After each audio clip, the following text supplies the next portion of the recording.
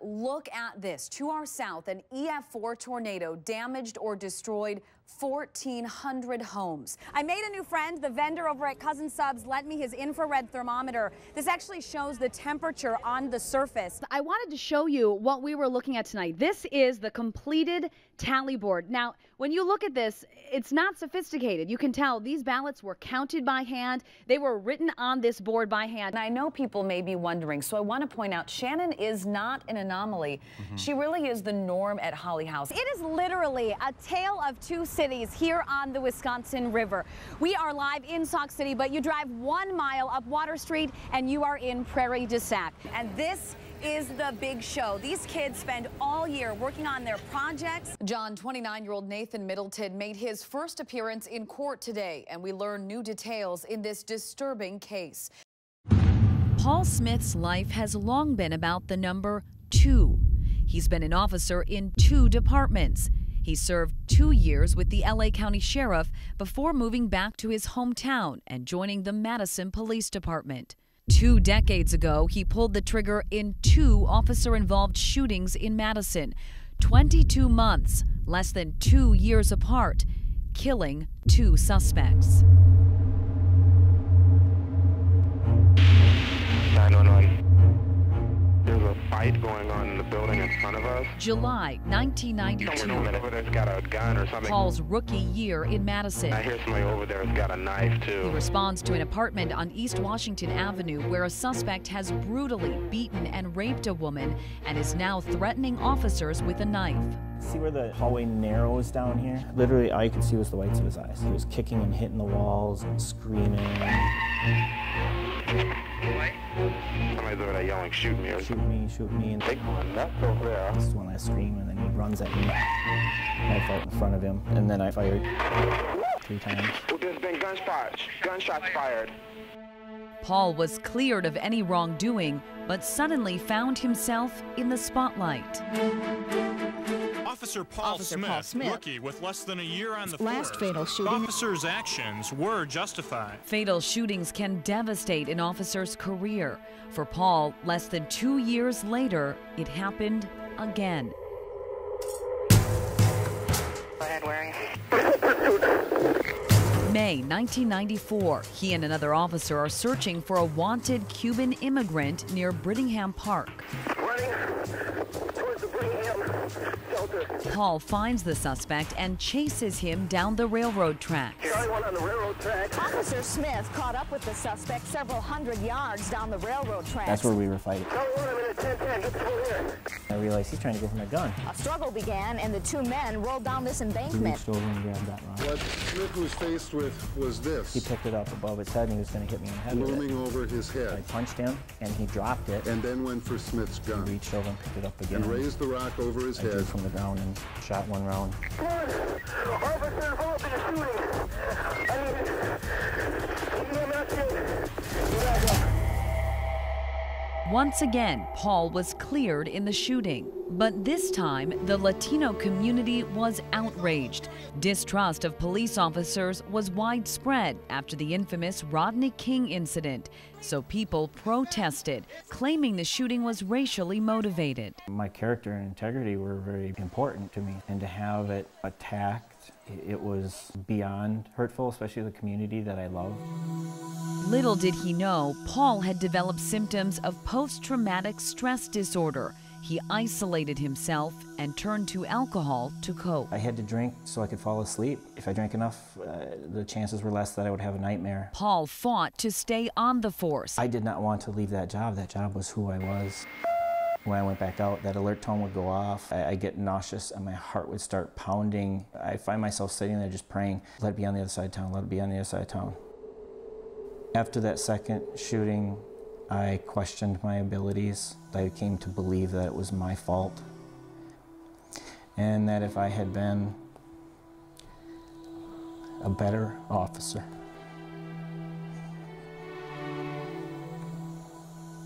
that it wouldn't have happened that way. Just 2 years after the second shooting, Paul Smith retired from law enforcement. I felt I had failed myself. I felt I failed my peers. I lost the one thing that gave meaning to my life. One more statistic loomed over him. Officers are 2 times more likely to kill themselves than be killed by a suspect. I didn't like myself. I felt I didn't deserve to even live. I found myself with my service weapon in my mouth and was gonna leave this world. The decision to save his life and how he's now saving others when NBC 15 News at 10 continues. To many, this is the face of homelessness. Some spirit change, man. Or this. People need the sites. A lot of us do. But in Dane County, the real face of homelessness is this. Chapter 1. Our mama was the best mama in the whole wide world. It's almost been a year. It's almost going to be a year from all of that. Charlene is a mother of 3, and in 2011, they had nowhere to go. I didn't take the right steps to become self-sufficient. We used to come in through these doors. The Salvation Army's warming house became their emergency shelter. You might get accepted one night into warming house, you might not. The small space can only sleep 16 people in 2 rooms and the common area. 1 mattress here, 1 mattress here. After 3 months, they were accepted into family shelter. It was like, okay, this is gonna get better. I have somewhere to go every single night. But families can only stay for 3 months because of county funding. My 90 days ran out, and I thought maybe by having 2 jobs that I was gonna be able to get an apartment really quick, and no such luck. Again, with nowhere to go, Charlene and her kids doubled up with other families. This right here is Lucille. And some nights, they slept here. I will recline these seats back, and me and my daughter will have this front side, and then we make like a little bed in the back, and that will be how we will sleep. After a year of waiting and following the homeless shelter system, Charlene got a call from a landlord. And he told me, hey, I'm gonna give you the apartment. And I was like, oh yes, finally. I'm a firm believer that the answer and the solution to homelessness is not necessarily in shelter, but in affordable housing. Kristen Rasinski is the executive director of the Road Home Dane County. The organization provides emergency shelter for families, 6 different housing programs, and intensive case management. Family homelessness, it's almost invisible. It's the fastest growing subpopulation of homelessness, are families with children. In 2012, the Road Home worked with 140 families, including Charlene's. The last thing that these families are unmotivated or not wanting change or lazy, whatever you want to call it, it couldn't be further from the truth. And the most vulnerable members of those families are most at risk. According to the Madison School District, this year alone, nearly 1,000 kids have been identified as homeless. I just can't imagine what it's like for those students to be in school when you don't know where you're even going to be that night, where you're going to get your next meal. Very small, very humble, but it's home. I think that stable housing has helped my kids. It's helped them a lot in school, that they know where they're going to come to and what's going to happen tomorrow.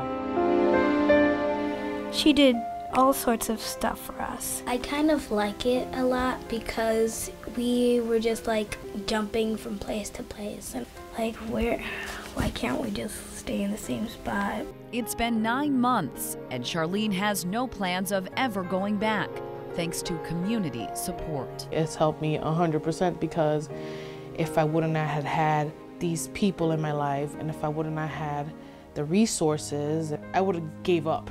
This is my peace, me being able to come home.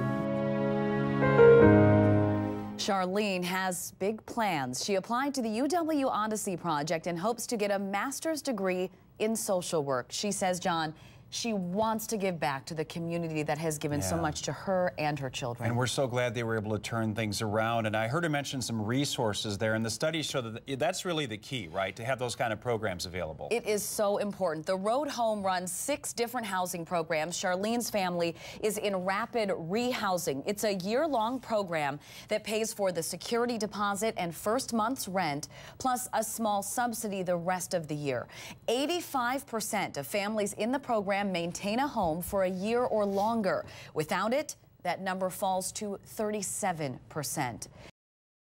One man is in custody following a rash of break-ins at a Madison oil change business. I want to point out Shannon is not an anomaly.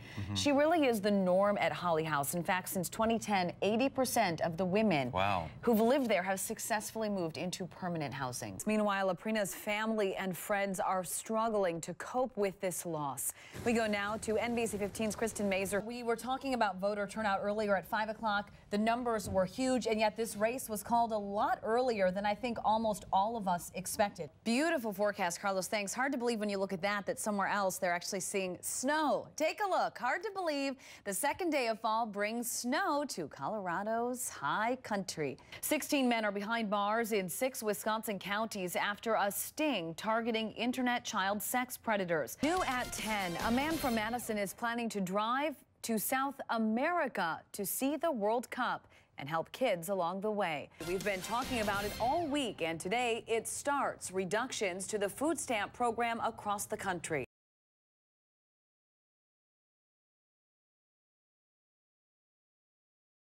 I took about a year, and he was 20 years older than me and kept saying, okay, Leigh, if I'm on it, you be on it. And now I'm on it all the time.